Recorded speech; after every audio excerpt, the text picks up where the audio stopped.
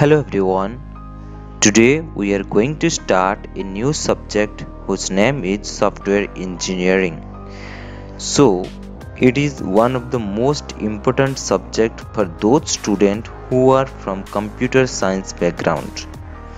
Not only for your exam purpose but also for your working purpose in the software company. Okay? It is one of the most interesting subject for all of those computer science background students. I really love this subject, so I hope you will also love this subject very well. So in this series of software engineering, I will try to explain you everything in detail with appropriate example and in simplest form. Okay, so I hope all of you will enjoy this entire series of software engineering. This is just the introduction part, so from the next video we will start our subject, that is software engineering. So see you soon.